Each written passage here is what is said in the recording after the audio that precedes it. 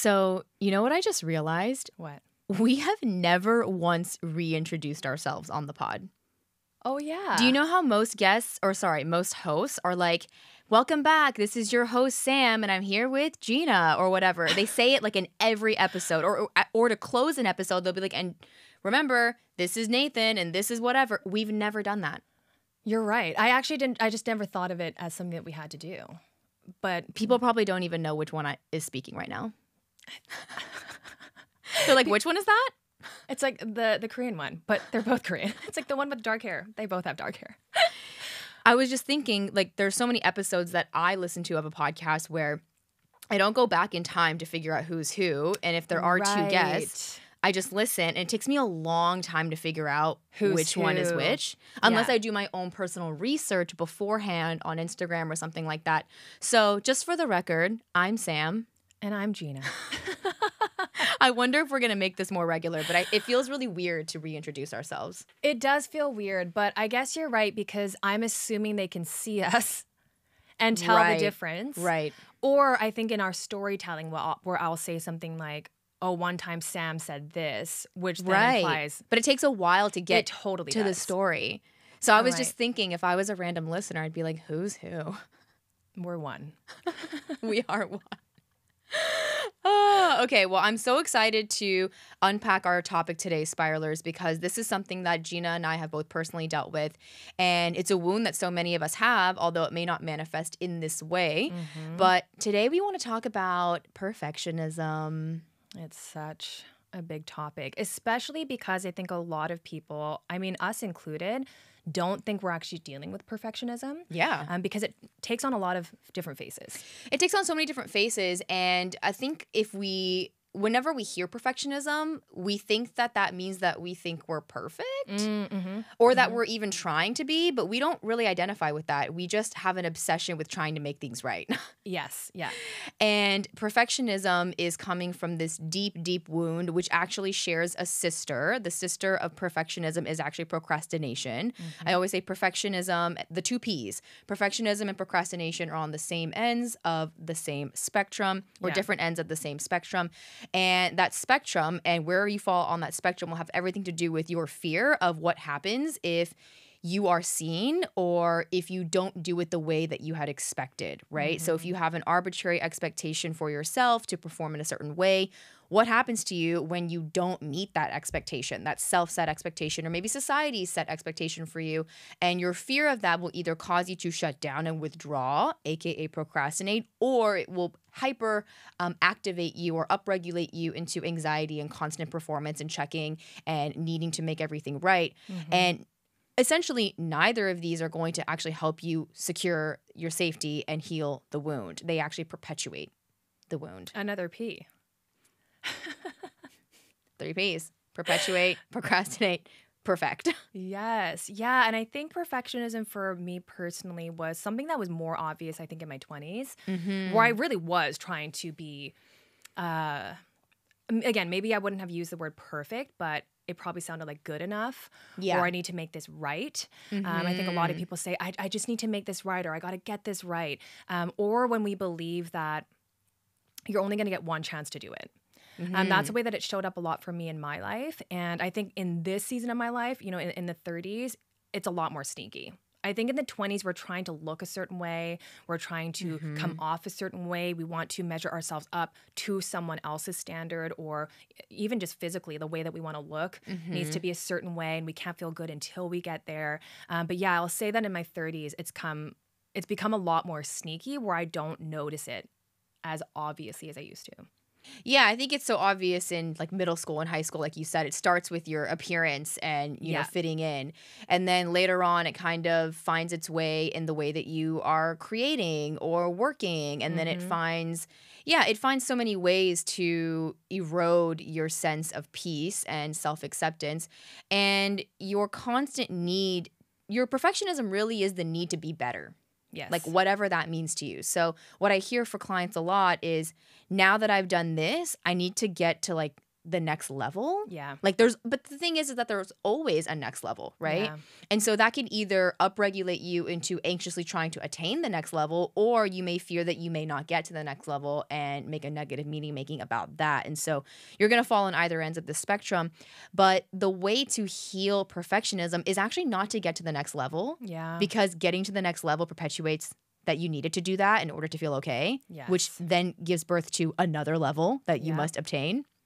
But is to realize that who you are now is actually the same person of worth the same acceptance and love as the person at the next level. Yeah. Which doesn't pressure you to get to the next level, but actually helps you lovingly blossom into the person that is at the quote unquote next level. And I think when we believe that the next level or the next achievement or the next improvement to ourselves, if that is what is going to help us access a better belief or a better version of us, then we're attached to it. Totally. And I think that's why it's so harmful a lot of times when we do get to that next level, because we believe that that next level is what makes us feel good. Like it's that's making me feel proud of myself, but it's not. It's a very false sense of being proud of yourself. What you're really saying in those moments is, okay, I achieved this thing and other people can see this and I've met this marker, and it's not internal at all. It's all external, which again perpetuates the belief that you need to get to that next level to feel that same feeling again.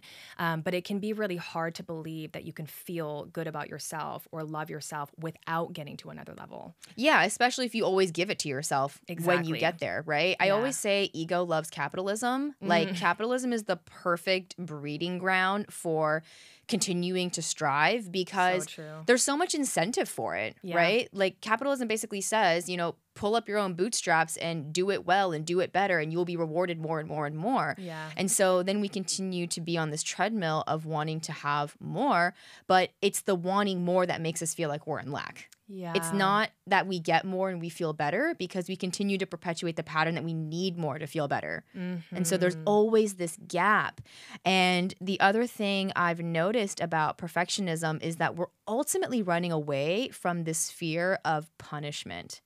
And that punishment necessarily is not going to come from the outside, although it might have when you were a child, which could have been the birthplace of this pattern. But now the punishment is self-driven.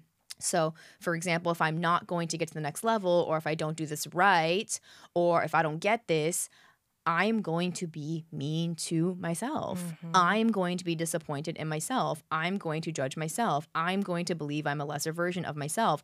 All of these drive guilt and shame, and we don't want to feel those things. Yeah. And so if it's true that not getting it right is going to bring about this feeling of guilt and shame, then of course we have to be crazy trying to be perfect, or we avoid trying to do it at all. Yeah.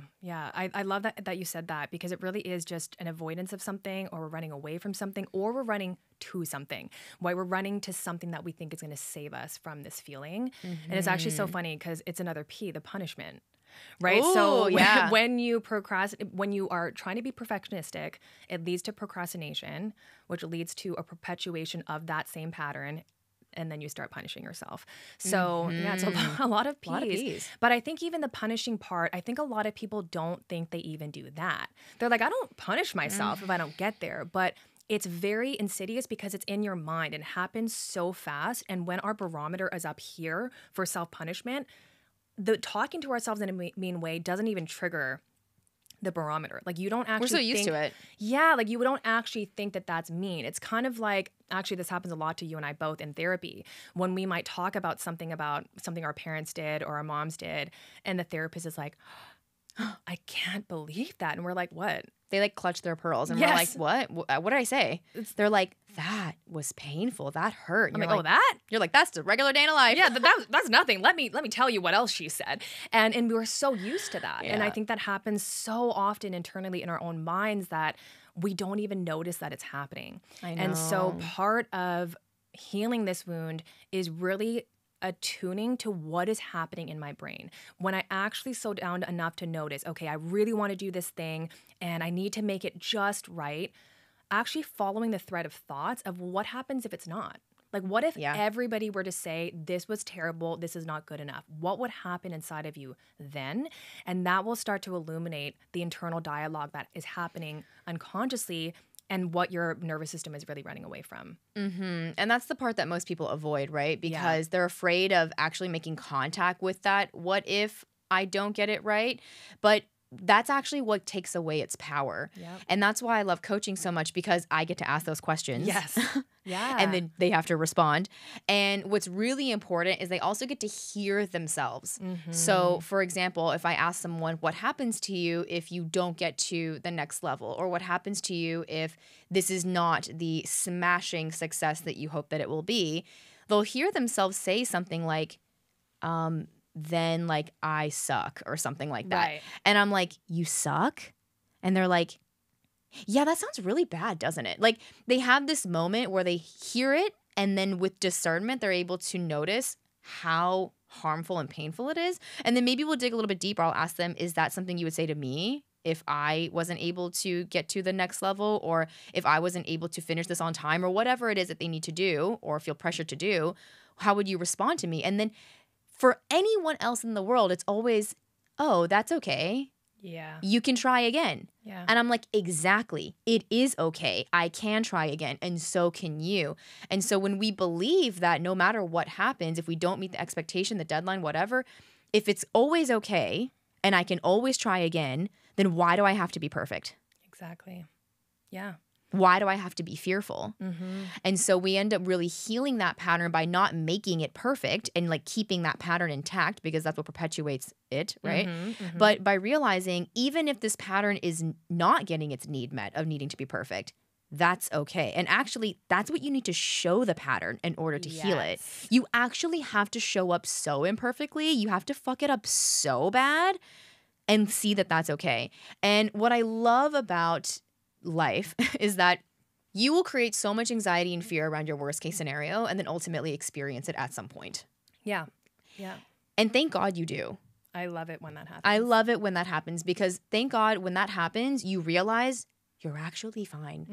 It may not be a pleasurable experience in that moment, but it happens. You eventually accept it, you move through it, you choose a new thought or experience and move on.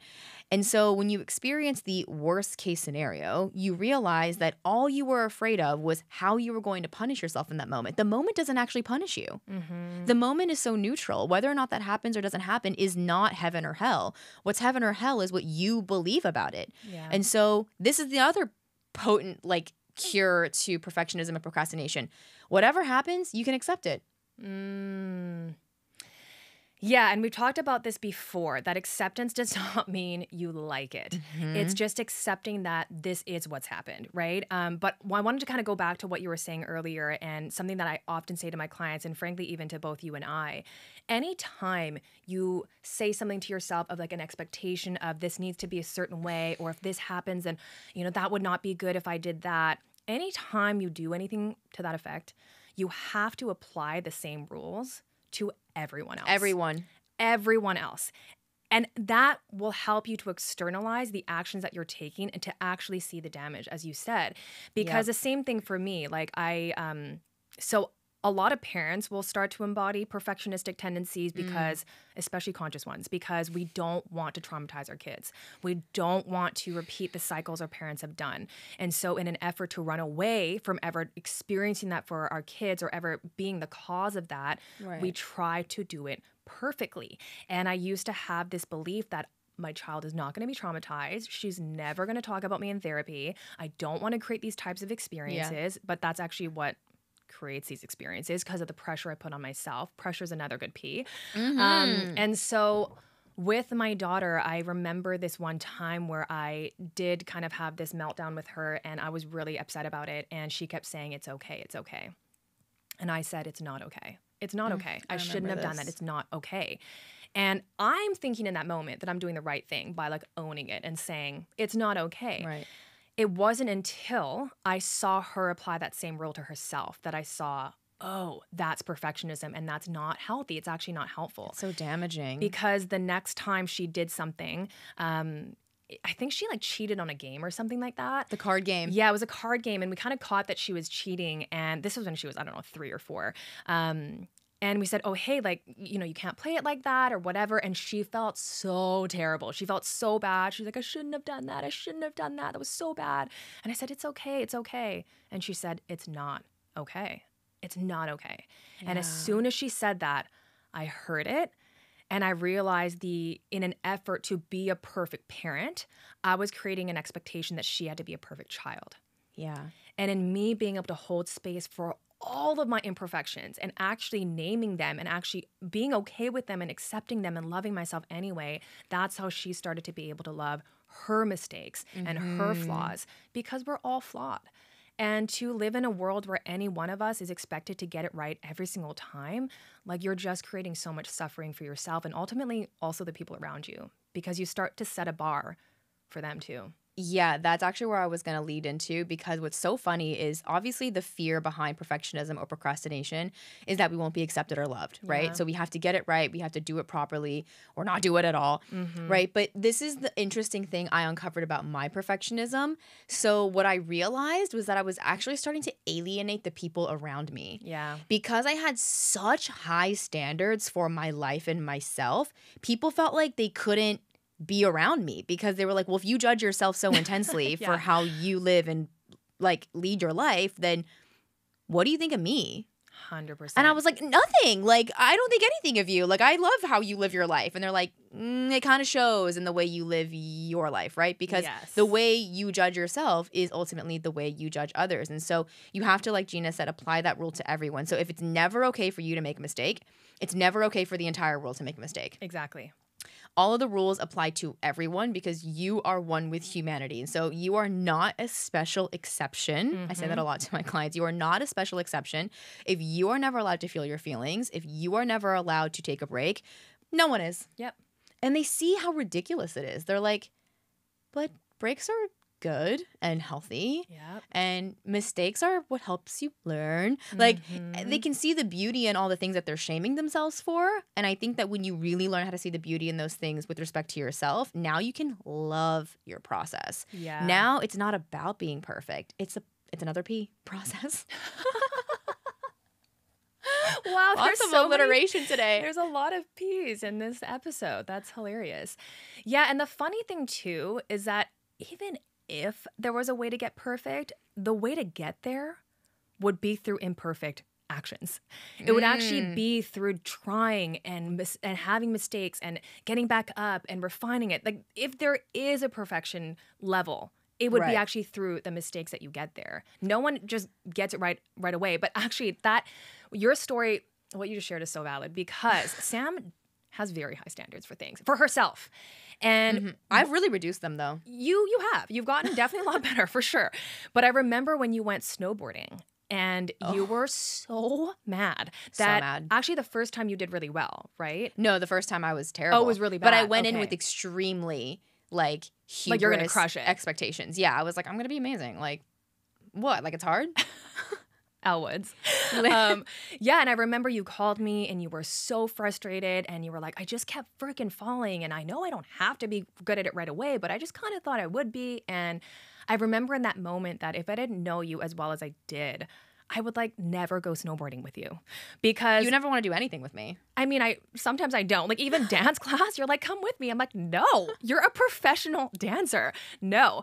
And because I already have my own pressures on me, I don't want to be next to someone who also would look that intricately into themselves, because I'm like, you're probably going to look that intricately into me. But the reality is, you don't really give a shit about how well I do. In reality, we're all very intrinsically selfish people, or self-centered, where we're focused so much on ourselves that most people do not have the time to focus that much on you. Well, I started thinking about, when I really wanted to heal my perfectionism, I really started thinking about the embodiment of the person I wanted to be, because clearly trying to embody being perfect was not a healthy way to live. And it was very punishing, and it was very anxiety driven. So I thought about the people who have made me feel the safest and most warm in my life. I love that. And I realized that it was people who did not have high expectations of themselves. Wow.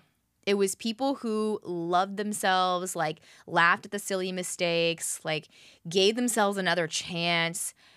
It was actually the people who were so lovingly imperfect. Wow. That I felt so accepted around. Like, oh, I don't have to keep up this persona and this mask of perfection around you. Like, you're okay with you, and that makes me safe to be me.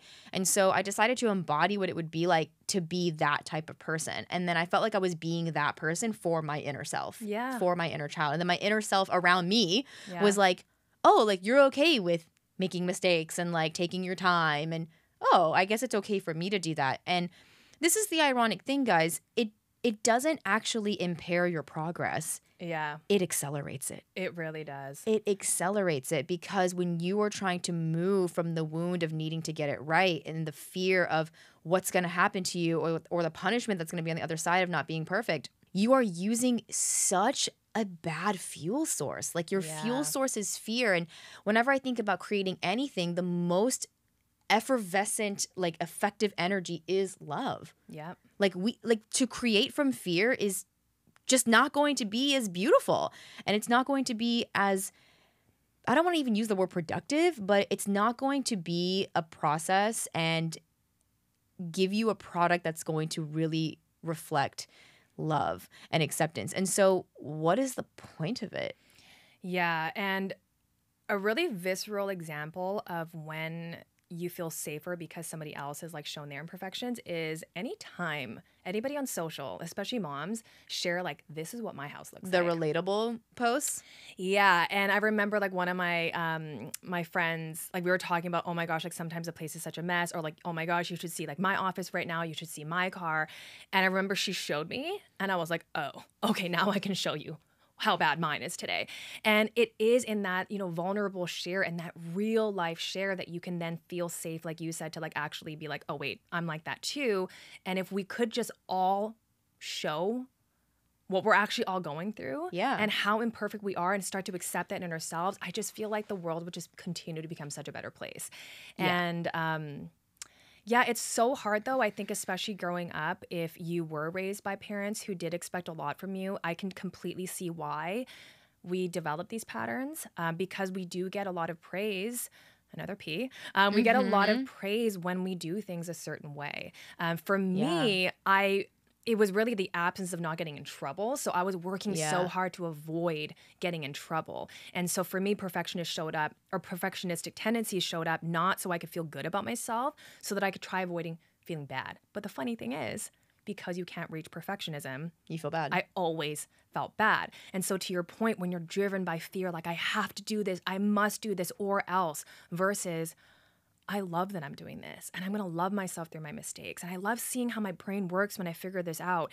It's such a different experience because you're going into it knowing that it's going to be a little bit messy and that it should be messy. And I think the best teacher for this for me has been my daughter, Emmeline, because I can see the difference where she feels pressure to perform a certain way versus when I tell her, like, there literally is no mistake. It was like the recital that she had. Like, she was so nervous about this, her first time singing solo on stage.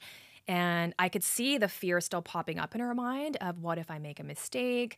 What if I forget the lines? What if I do this? And I said, you might. Like, you might. I said, actually, famous singers, Taylor Swift, Beyonce, they forget their lines all the time. And so right there, I'm trying to illustrate to her that no one's perfect. There's no expectation for you to do this without any mistakes. In fact, making the mistake is what will help you to continue to hone that craft. And again, trying to put the emphasis more on the way she's showing up. How many times she's practiced, why she like loves the song, because she like loved the song she was singing. I said, you get to imagine what it would like to be singing in front of a bigger audience, you know, trying to change the stakes and trying to change the intention and the purpose of this practice. Instead of it being, you've got to get this perfectly, the purpose of this experience is for you to experience more of yourself. The purpose of you getting up on stage is for you to experiment with how it feels like to be on stage to determine, do you want to keep doing that?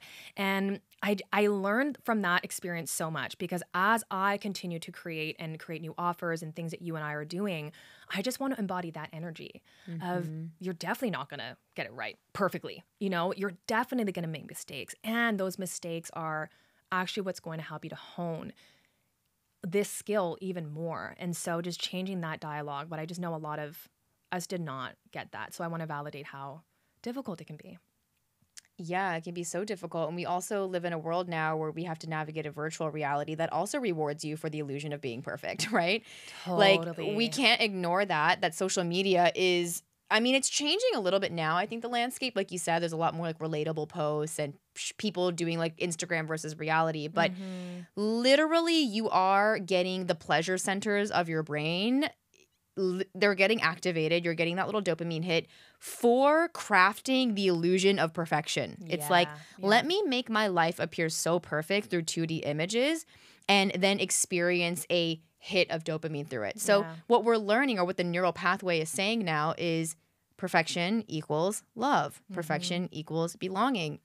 And so we have to show ourselves over and over that imperfection equals belonging. And we could take this a step further and really do the work on questioning what perfection even is and whether or not it exists. Because I think for me, one of the biggest things that helped me let this go was realizing that I honestly was chasing a dragon. Yes. Like, what I wanted wasn't real. But what my coach helped me realize was what you want from it is real. Yes. So perfection is not real. And I'm like, with a few tweaks, I think I could get there. And it's like, no, like we're giving up on that. Like that's not real. Like that's a fact. It's kind of like gravity keeps you on the ground. Like let's keep that in mind. Yeah. So I was like, okay, perfection's not real. But why do I want that so bad? Yeah. Okay. If I am perfect, or my idea of perfect, because perfection doesn't exist, I would get to accept myself. Now, what's interesting is that if you were perfect, there would be nothing to accept, right? So self-acceptance actually can only be experienced in the face of imperfection. Like that is true self-acceptance, because if I need to be perfect in order to accept myself, I'm not accepting anything. Yeah. Like I'm just becoming like the perfect ideal in my mind that allows me to like be happy or whatever. But I can actually achieve that feeling, or create and nourish that feeling, cultivate it through the acceptance of all of the things that I find imperfect within me.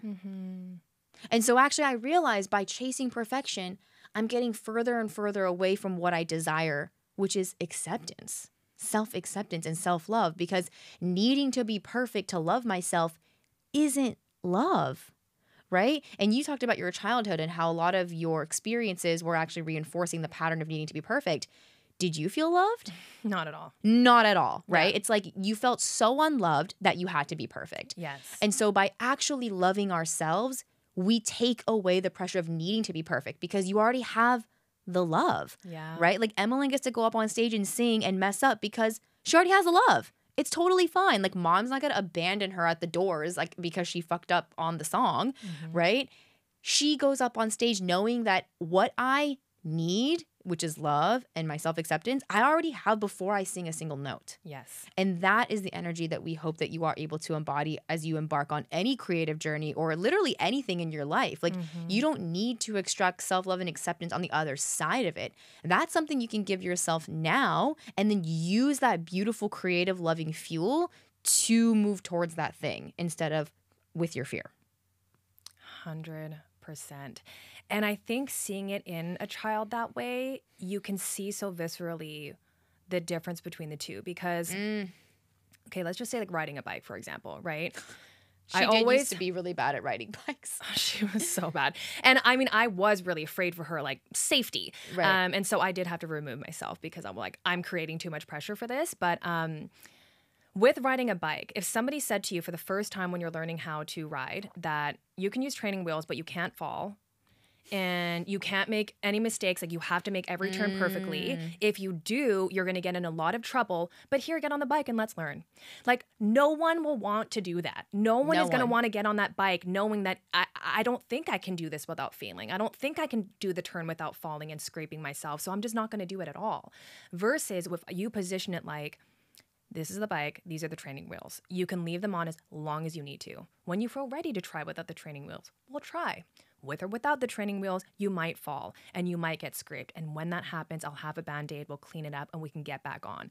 Now you're actually setting the stage for what's actually going to happen, a realistic expectation. And so now you've created safety that, oh, I'm supposed to make mistakes. I'm supposed to fall.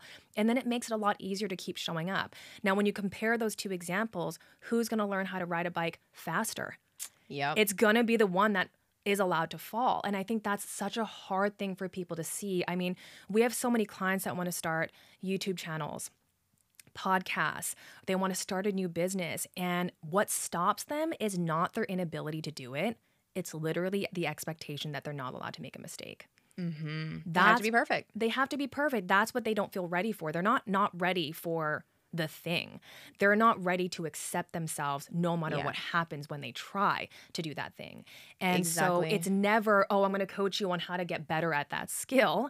It's more, we're going to be coaching you on how to be okay with whatever the process comes with when it comes to you and the way that you respond to yourself. And funnily enough, I feel like perfectionism shows up a lot in spirituality, that once you start learning these concepts, that now you have to do that perfectly. I should know better. I already went through this before. Why am I experiencing this again? So once again, you're expecting that your journey in spirituality and embodying these teachings is going to be perfect, and you're not going to scrape yourself, make a mistake, or ever get it wrong. And that's actually the antithesis of the teachings.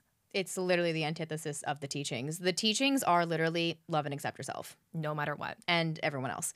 So no matter what. Actually, I would go as far as to say is that self-love is self-acceptance. Like, they're the same thing. They are the same thing. They're the same thing. And so you need to be able to do that in any given now moment in order to experience enlightenment, if you will. So you're literally avoiding the practice by needing to perfect the practice. Like, the practice is accept whatever arises within the practice, right? Yes. And this came up a lot in my actual physical yoga practice because I was trained as a professional ballet dancer. So for me, yoga got to be another one of those places where my perfectionism just like sneakily slid in there. I was like, perfect. I will do all of the poses at the perfect angle, I will straighten my spine so well. I will breathe perfectly. And I made it this thing where I was trying to, again, master yoga so that I could accept myself. And it felt like this thing I had to conquer each class. Like, I wasn't experiencing peace all throughout the class. I had to like wait till I got to the end and had like performed well. And I was like laying there. I'm like, okay, that was a good class. Rather than accepting everything that was arising throughout the class and seeing the practice as an acceptance practice. Like, yes, there's movement. And of course, you want to create as much alignment as you can. But the point of the practice is not to perfect the practice. The point is to practice. And so I feel that way about my life. And wait, practice is another P. I was just going to say that, but I was like, I've said it too many times. But the point is to practice. And I think we talked about this maybe in the procrastination episode, which was episode 50. But if the point of your process is to practice, right, then perfection is out the door. It's not about perfecting. It was never about perfecting, because perfection is simply maybe a possible byproduct of your consistent practice. But again, even the perfection that you experience is just an arbitrary belief and thought, because there is no perfection. So what if your life was about process and practice rather than perfection? Because, you know, I think about that movie Soul. Have you watched it yet? Yeah, I have. It's so, I mean, everybody, it's so good. Actually, there's another Disney movie that we'll talk about after that is also very, very great. It's so good. So if you haven't watched it, this is going to spoil a lot of it for you. It's one of the most spiritual movies I've ever seen. It's really not for kids. But at the end, after he manifests his dream, right, of playing with the band. And already he's kind of thinking, like, what's next? Yeah. Like, he finally got there. What do I do now? And they're like, you come again tomorrow. Yeah.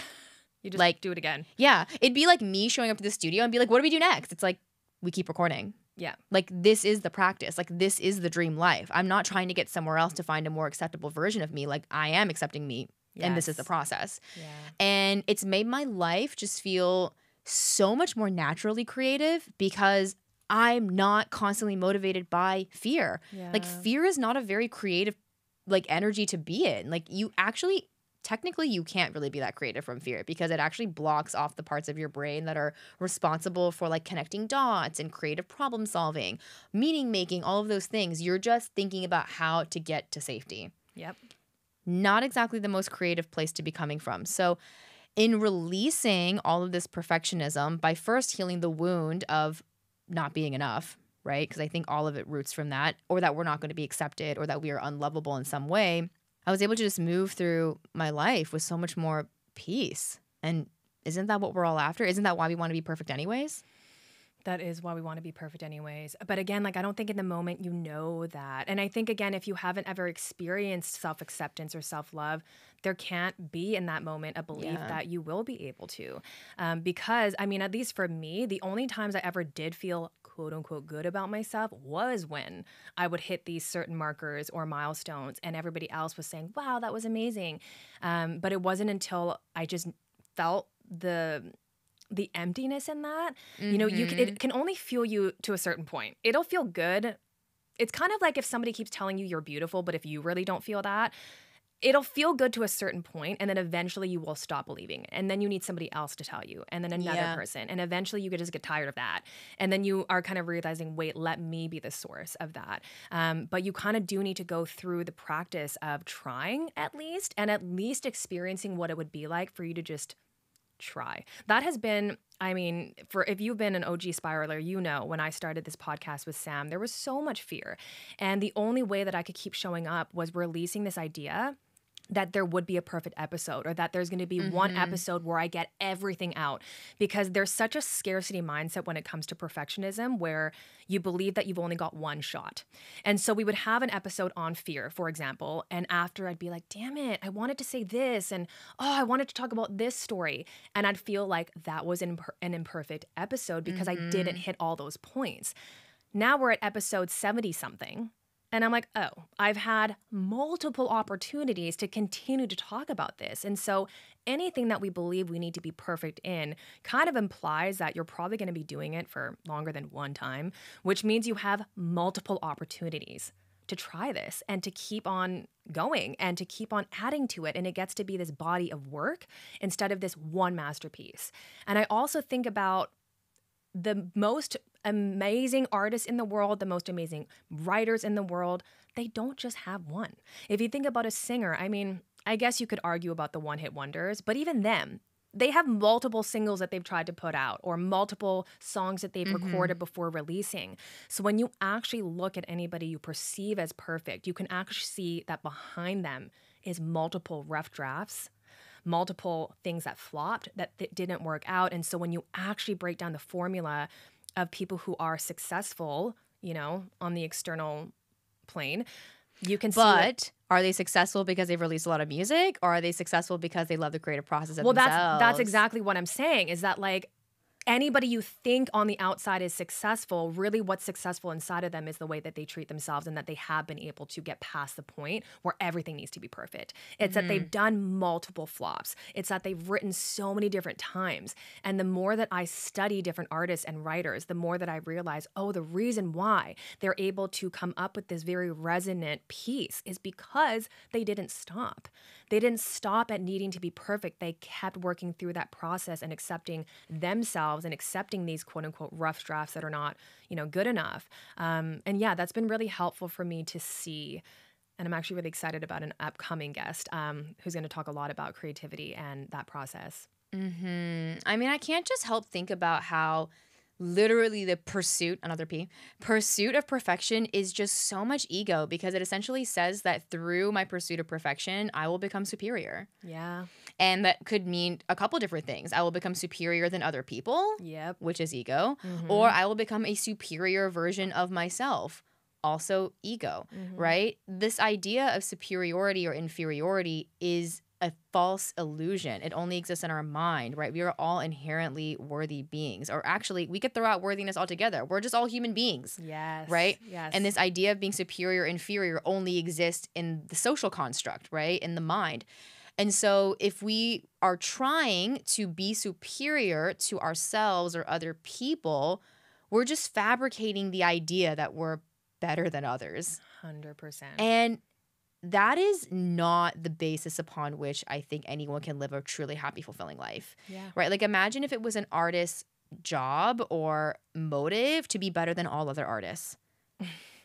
I mean, frankly, some people think it is. We wouldn't even like that person. No. Like, and also we would feel it. We would feel it. But I think the reason why we like so many of the artists that we do is because we can feel that their music feels like a genuine channeled piece of raw emotion. Yeah. And usually we love artists that are really collaborative. Right? True. So for example, Taylor Swift, she actually is a very collaborative artist. It's not like I'm better than everyone. It's actually her belief that she's not better than everyone, has a lot to learn and a lot to gain from collaboration with other artists who have different styles and influences than her, that has made her, quote unquote, the best. And even though I think she's the best, not everyone does. Right? So, you know what I mean? Like, you don't even like her. Yeah. I mean, you're okay with her, right? You have an interesting relationship with her. Yes. But, right, it's like her, even if she'd reached her own idea of perfection, we have different opinions about it. Exactly. So really, you're just trying to satisfy your own ego. Yes. Through perfection. And so for me, it's not about killing the ego, because killing the ego is coming from the ego itself. Yes. But it's about learning to be aware of the ego and its desires and really integrating that part of you in a way that's deeply understanding. Like, I'm deeply understanding of the part of me that wants to be, quote unquote, perfect. I'm like, oh, you want that so badly so that you can accept yourself. Well, guess what? I'm going to accept you. Yes. And my practice over the last year has just been like accepting everything. And it has led me to feel so much love. So much love. Because how can I feel love when I need to be different than who I am? Exactly. Yeah. And often we were taught that we needed to do that. And honestly, it doesn't even just happen for parents. It really does happen from teachers in school. And I'm seeing that even now with my kid and her schooling. And it's really hard, because I get it, because they're trying to get them to perform a certain way.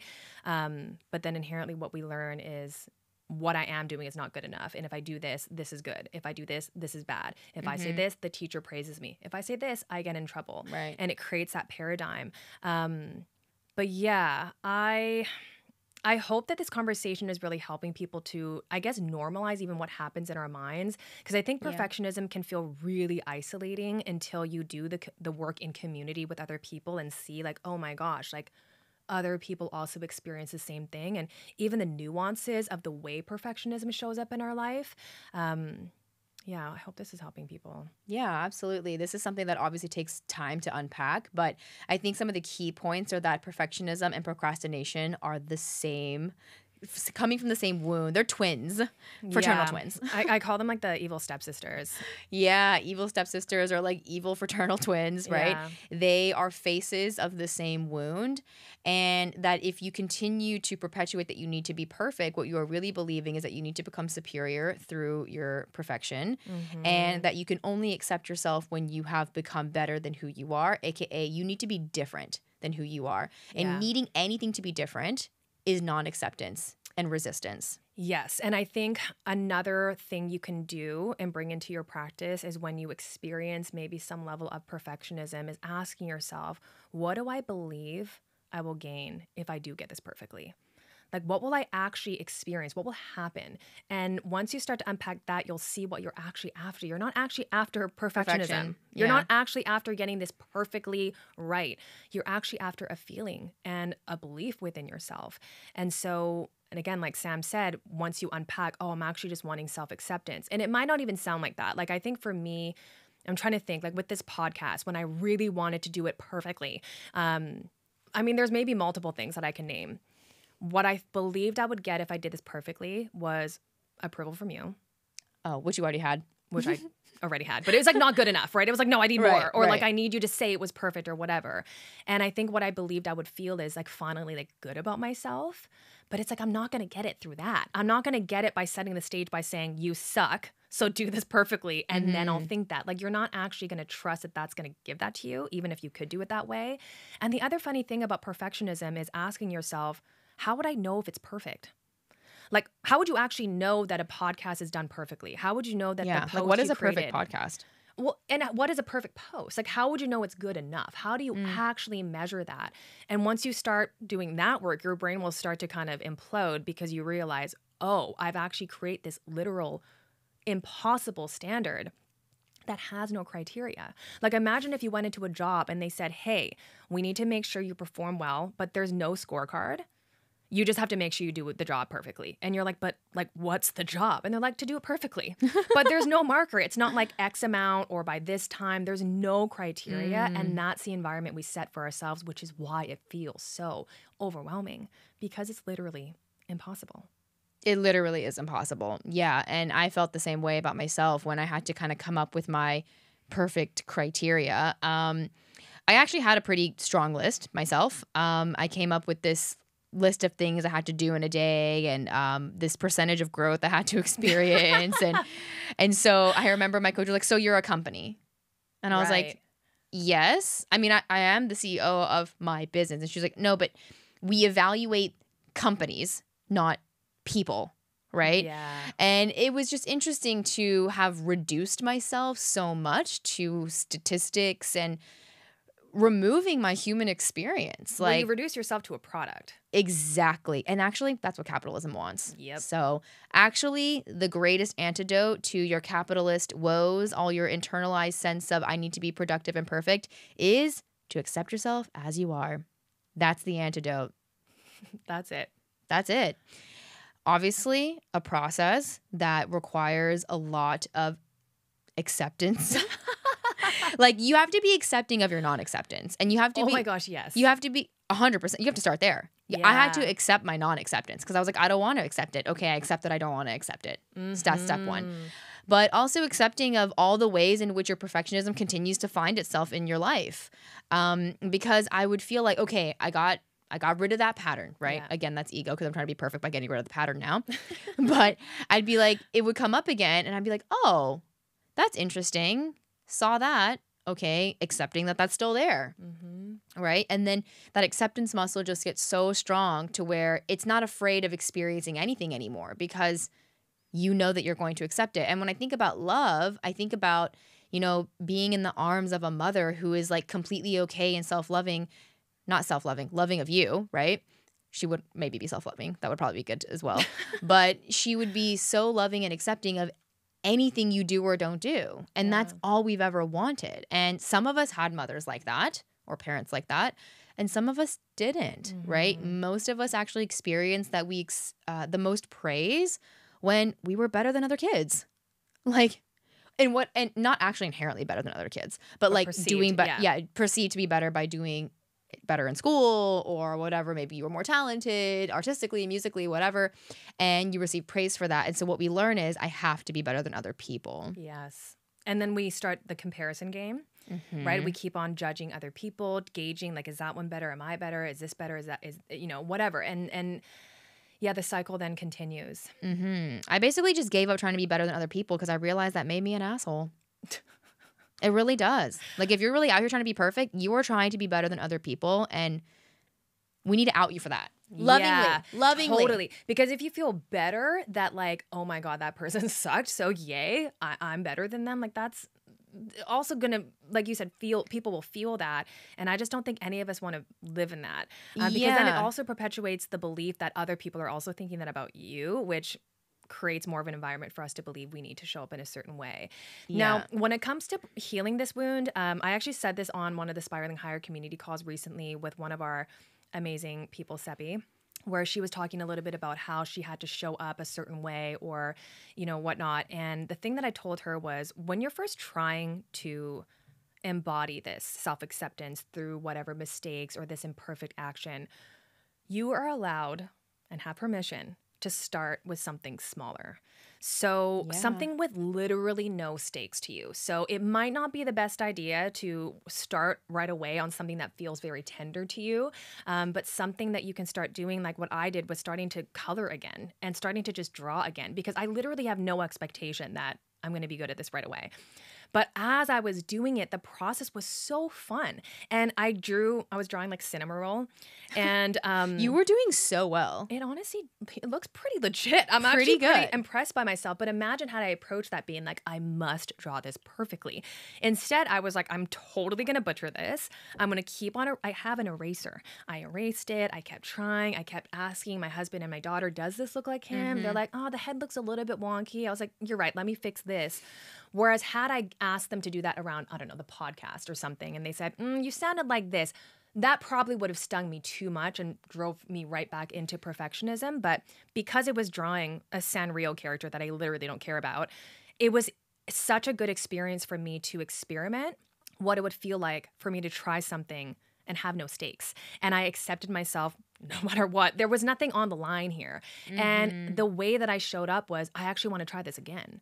I want to try drawing this character. I want to try drawing that character. And if we could apply that incrementally to the other things in our life that maybe seem quote unquote bigger, again, like you'll actually show up so much more often, which will then actually give you the result that you want, which is to actually do this thing and to feel good while you're doing it. Yeah. For me, like with the podcast, for example, I just have a deepening desire to become more skilled, but not a better version of myself. Yes. Yeah. Right? And I don't actually believe that becoming more skilled makes me a better version of myself, because then like I'd have to have every single skill in the universe. Like I'd have to know how to change a tire, which I literally don't. Like I'd have to become an electrician. I'd have to become an audio engineer. Like I don't have these skills, right? But there are certain skills that I want to simply obtain for my own life and self. But I don't believe that the honing of the skill makes me better or more valuable. Yeah. It doesn't change or dilute or enhance you. Yeah. Like for you, you were totally valuable before you knew how to draw. Yeah.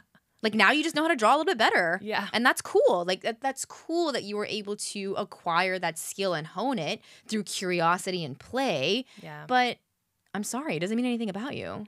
I'm not a better person. You're not a better person. The funny thing about the drawing, and I guess the reason why maybe that subconsciously popped up for me, is that it was a perfectionistic thing that I used to use. So growing up in high school, like I actually was a really good artist. I was always in some form of art school. I loved it. And I remember I'd asked my mom to put me in these like special painting, classes or whatnot. And I feel like high school really did me, because I feel like that's really where I went from doing things for the fun of it to realizing, if it's not a certain standard, this is what happens. And so with drawing, it was the same thing. It would be me being excited, bringing it home, and my mom either just, blinking at it or not even looking at it or whatever, or maybe saying, that looks kind of weird. And then I just started going into my shell of, I'm never going to feel that again. And so the way that I'm going to do that is by just never drawing again. Yeah. And so I stopped engaging in that. And it was actually the same thing with singing. We've talked about many times as well. I stopped even trying to like sing for the fun of it because I wasn't making an album. And again, the stakes were so high, but I fell back in love with even writing. Writing has been another thing I've come back to because I've released this perfectionism label, which I honestly didn't even think I was trying to be perfectionist, because I have the awareness that I'm not trying to write something perfect, but it's perfectionistic if you are going to, in some form, judge yourself for doing it in any way. Mm-hmm. Right? I think perfectionism shows up. You know that it's online if you're going to judge yourself for the result. Yeah, like if you're doing it for any other reason than to do it itself. Yes. Which is so funny because I was obviously a professional dancer, but then when I quit, I just quit dancing cold turkey. I know. Which a lot of people thought was crazy because they were like, "Don't you love dancing?" And I was like, "Why would I do it if I'm not like training to be professional or something?" And they were like, because it's fun. And so I literally started dancing for fun again this past year, and I have a showcase coming up this weekend. But we joke all the time that we're just like adults who dance for no reason other than we just really like doing it. Exactly. And so we're not trying to find like perfection or achievement through it. Like we already know there's no reward for this like adult hip hop class. Totally. Like we're literally just here for the vibes. And I've realized how fruitful that is, like to show up to do something just for the fun of it, because that's flow state. 100%. Flow state is I'm fully present with what I am doing. I'm not trying to get somewhere else. I'm not in my mind. I'm present with this activity, this experience, and it's blissful. And I would argue that if you could measure bliss and joy and the feeling of love and acceptance, like comparing your journey in ballet where you did have to be perfect, like it's literally like shifting your body and your bones to be a perfect line or whatever, compared to how you show up in your hip hop dance class. Like the comparison between the two are so stark. So stark. You actually want to show up for hip hop because it's fun and it's playful, and there actually isn't anything on the line. You don't get like a solo. I mean, even if you did, it would all just be like for fun with the friends and everything. But in ballet, like you would get the lead role, which some people might say is better because you're getting a professional lead role, whereas hip hop, it's like not for anything, but you're actually gaining so much more from the hip hop class. You're gaining so much more love. You're gaining so much more experience of life, just having fun and joy.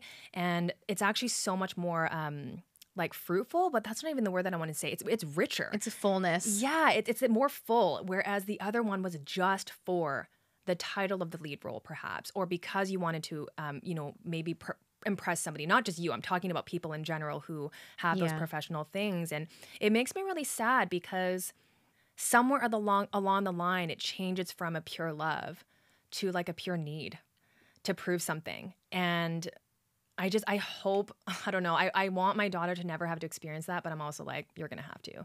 Because I see how much she loves what she does. And she's not thinking about how good she is. She's just doing it because she loves it. And I just hope everyone gets to experience that. We all have a thing that we did that we did out of love as children that we distorted ultimately out of our ego. And so the goal of the work is to get back to that childlike state where you are doing the thing for the joy of it and not for the self-acceptance of it. So I guess our question to end this episode is really, what would you do, or how would you do what you are doing differently if your self-worth and acceptance wasn't on the line? Yeah. Because when you take that off the line, the whole thing is playful. Yeah. To take it a step further, it would also be to ask if no one could see what you were doing, how would you show up differently? Because there is the level of self-acceptance and self-love that we need. But I think the wall before that is I want other people to accept this and think this is good. And so if no one could see that, like if no one listened to this podcast, which is kind of how I had to tell myself in the beginning, like I had to kind of believe that in order to show up this way, like you would show up so much more like yourself. Yeah. And there's also going to be things that you realize if no one was looking at, you wouldn't do at all. Yes. Right? Remember when I was trying to run the marathon? That was 100% ego-driven pursuit. I was like, I'm going to run the marathon. I'm going to post it on my social media, and everyone's going to know that I ran 42-something kilometers. And I remember thinking to myself, if I could tell no one that I ran this marathon, would you do it? Would I do it? And I was like, fuck no. Like, I don't give a fuck about doing this marathon. I just want people to know that I did it. Like, it was such a, like, see me doing this thing and approve of me and think I'm great or whatever, as if I'm becoming superior through marathon running. And then I realized how ridiculous that was. And unless I'm doing it for me, or if it's like a service-driven thing, I'm out. Like, and so I did not run the marathon. I have run half marathons. Those were like personally to show myself that I could do it. But I didn't need to run twice the distance to prove that to myself. And that's what's so funny. I have zero desire to prove that I can run a marathon. Right. Like zero. And that's how you just know that these perfectionistic goalposts are just so arbitrary. They're so... And subjective. So subjective. Yeah. So get curious about the things that you try to find your perfectionism through, or the things that you constantly avoid and procrastinate, because therein lies whatever you have staked your self-worth on. And so what we're asking and lovingly inviting you to do is to unstake it. Like, take it away, right? Disempower that thing or that achievement or that next level from giving you what you want from it, which is your self-acceptance. And yeah, the self-acceptance journey is truly the only one I believe worth being on. It's the only one that matters. It's the only one that matters. Okay. Well, we hope you love listening to us rant about perfectionism and a little bit of procrastination. We talked more in depth about procrastination specifically on episode 50. Yeah. So if you need to hear more about that, go check that out. And don't forget to join our free community where we host connection calls the last Sunday of every single month. You'll meet your conscious besties, and we post about exclusive updates in there, just like our upcoming retreat. Wow, you dropped it. I just felt called to. Do it. Yeah, this is the first time we're mentioning it, so it's coming. If you've wanted to be a part of our retreats, just so you know, community finds out first. So make sure you're inside. Yeah. And we will see you in the next one. Bye. Thank you so much for listening to this honest conversation. We hope it brought you peace, clarity, and a little bit further along your spiritual journey. If you loved this episode, it would mean the world to us if you left us a 5-star rating and a review so we can bring you more conscious conversations, spiritual topics, and guests. And we lovingly invite you to join our free Spiraling Higher community by clicking the link in the show notes to continue this healing dialogue and share with us how this episode impacted you. Come on in, introduce yourself, and meet your conscious besties in a safe space for healing conversations between us and other like-minded people on their healing journey. Here's to Spiraling Higher.